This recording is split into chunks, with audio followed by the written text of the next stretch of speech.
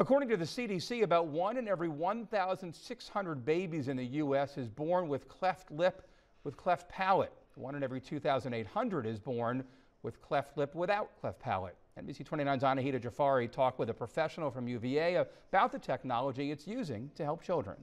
Cleft lip and palate is when a baby's mouth does not completely form during pregnancy. It is one of the most common facial birth defects in the United States. It puts about 1 in every 700 newborns at risk for difficulties with feeding, language development, speech production, hearing, and dental health. Caslin Mason works with children experiencing these birth defects. There is a big quality of life piece to this diagnosis. Mason says UVA is looking for improved ways to help these children develop speech and have better surgical outcomes. We are doing some exciting work with MRI technology, or magnetic resonance imaging, and we're developing new ways to analyze speech data and optimize those surgeries for these children. She says about 25 to 30% of these speech surgeries are failing. And that's because there are some gaps in how we actually assess speech and pick surgeries for these children. They are developing new clinical tools to help,